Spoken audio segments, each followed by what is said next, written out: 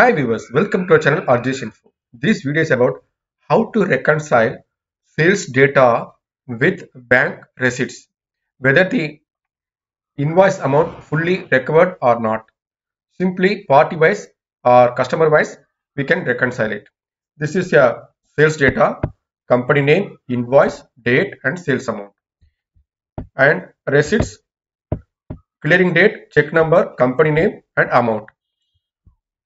Based on invoice, check amount may be a two checks or three checks may be issued, split amount will be there. So we have to check it one by one. Instead of doing one by one, at a stretch we can do that.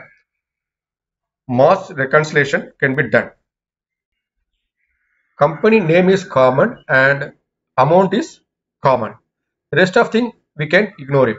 Still we want some information, so better to keep it. Create one more sheet. Just copy the sales amount.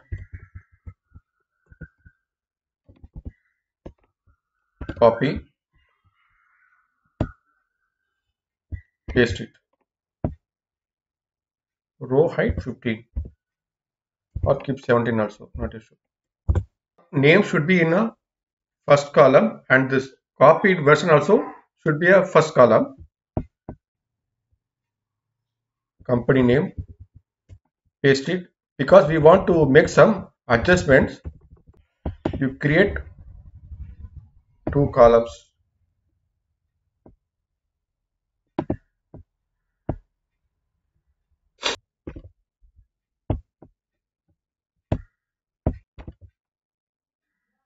Amount should be in the same column only, then only it will be reconciled.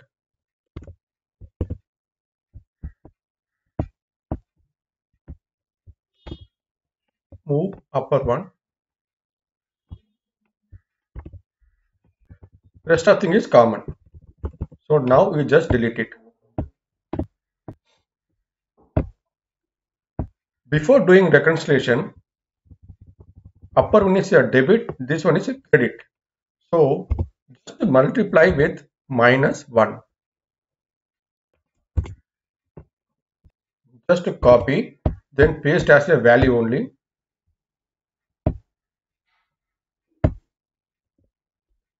Just move to original.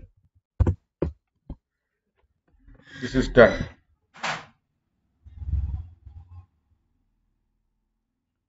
Next step, insert pivot table from range, create new one. So company name is in row,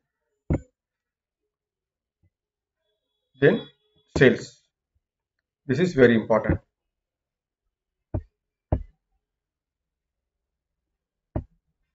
ABC Electronics is fully paid and Golden Chemicals pending. There are some pending cases, we have to check it up.